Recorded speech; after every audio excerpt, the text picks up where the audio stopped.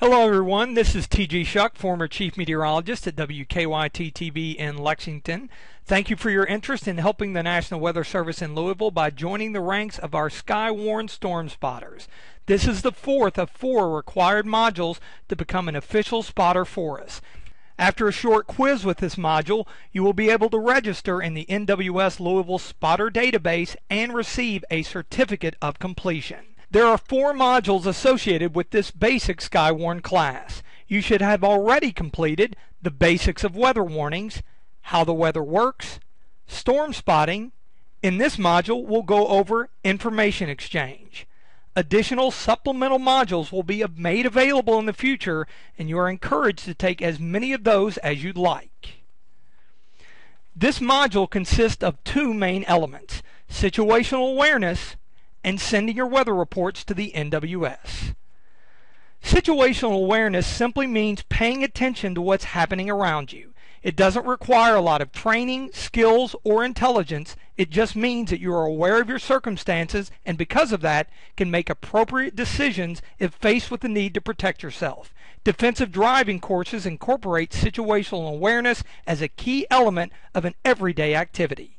Maintaining high situational awareness when severe weather threatens can mean the difference between keeping yourself and your loved ones safe or risking injury or death. A crucial part of staying safe during severe weather is knowing when you are at risk. There are many ways to be alerted when the National Weather Service issues a warning for your area: sirens, NOAA weather radio, mobile phones, television, and the internet. The most important thing to remember is always have more than one means of receiving a warning. For many people, sirens are synonymous with tornado warnings. Unfortunately, this is not always the case. The National Weather Service does not control any sirens. They are sounded by local officials.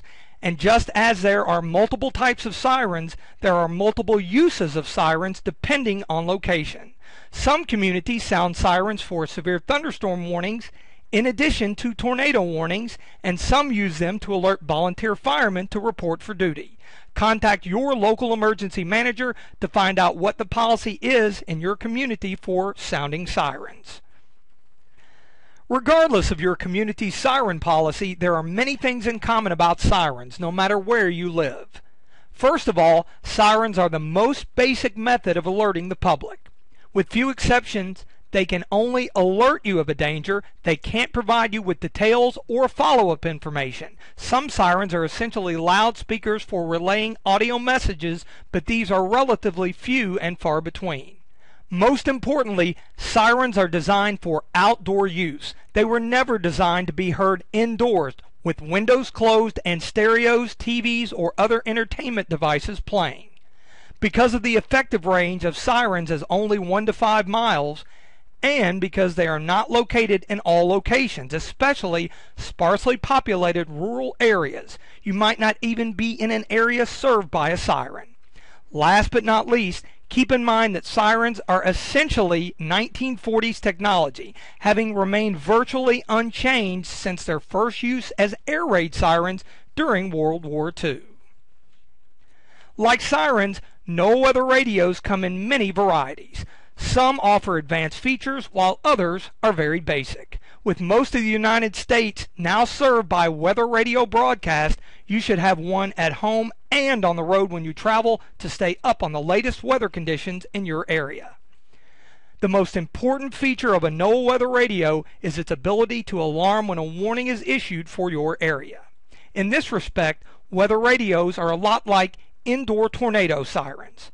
Like a smoke alarm, which monitors and protects you while your body recharges during sleep, the alarm feature of a weather radio can wake you up in the middle of the night to let you know that severe weather is heading your way. Unlike a smoke alarm, though, you can use your NOAA weather radio every day of the year. With just a push of a button, you can always get the latest forecast and current conditions for your area to help you make everyday decisions like whether or not to wear a jacket or to take an umbrella with you on your way out the door.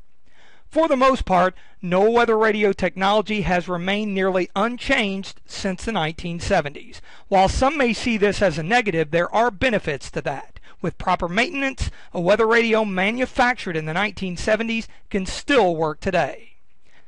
The only major technological change to the weather radio program occurred in the mid-1990s with the introduction of specific area message encoding, or SAME technology. This feature allows listeners with SAME capable NOAA weather radios to specify which counties they want to be warned for, effectively shutting off alerts for all other locations. When setting up your weather radio to use SAME codes, the National Weather Service strongly suggests you include those counties that border yours to the southwest, west, and northwest, since most storms move from west to east in our area. With the exception of a few locations in very hilly terrain, nearly all of Kentucky and Indiana is served by NOAA Weather Radio. Some locations may be covered by more than one transmitter. To program your weather radio properly for your area, visit the Louisville National Weather Service office's weather radio page on the internet at the link on this slide. This link to this page is also found in the left-hand menu on our webpage at weather.gov/Louisville.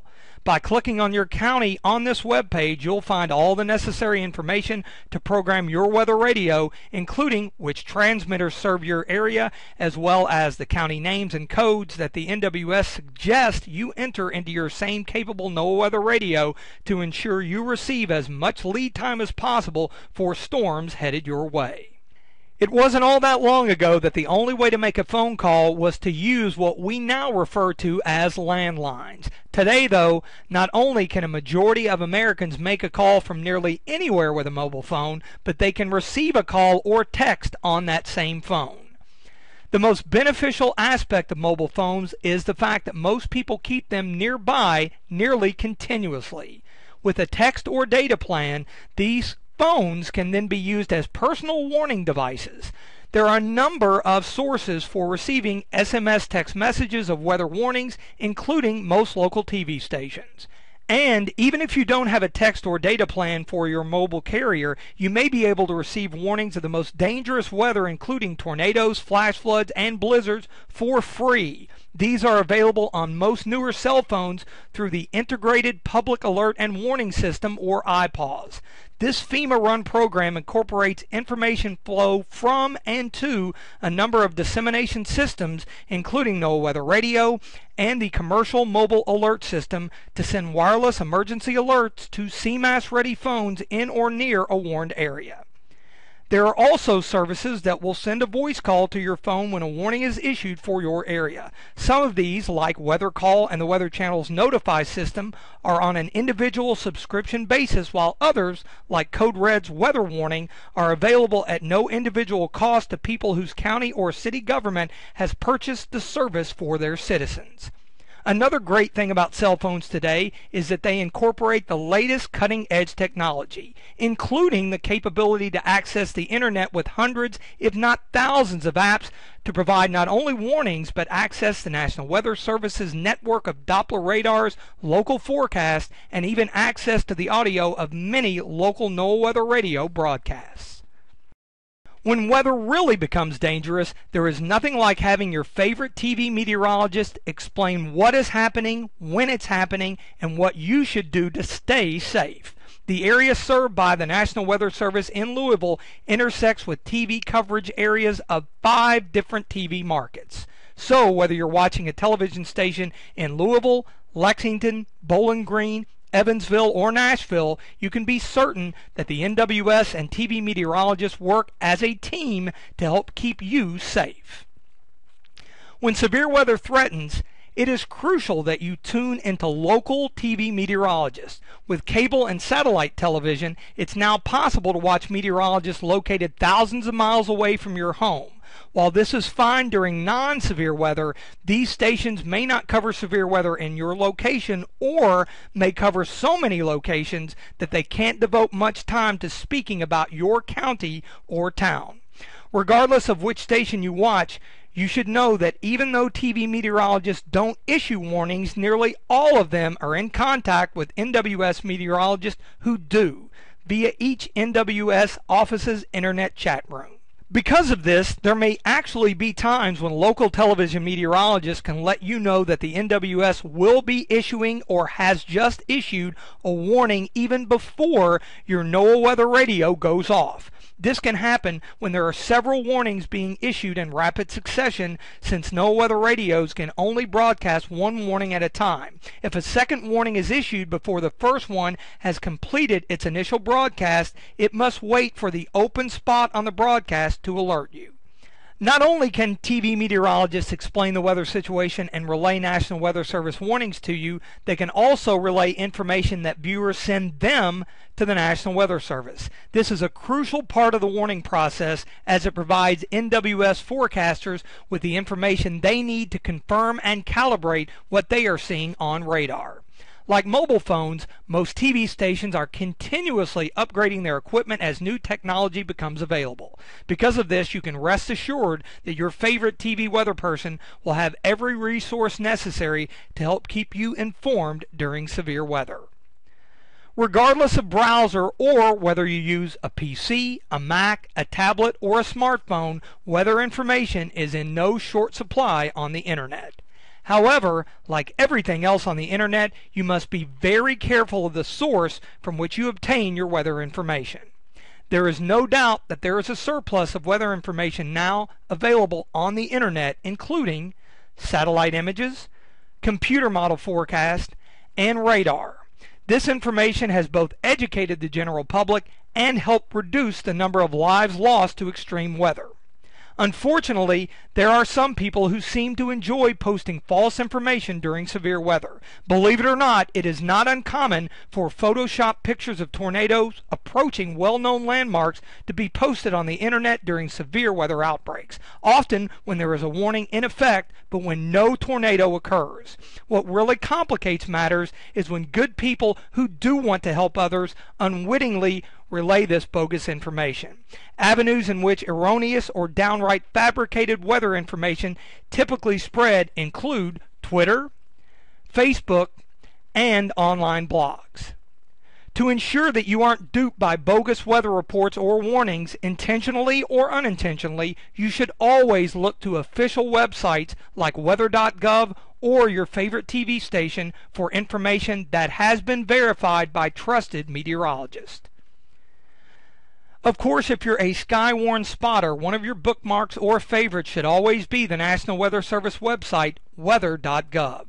From there, you can access the local web page maintained by each local NWS office, as well as the pages for radar, satellite, river forecast, etc.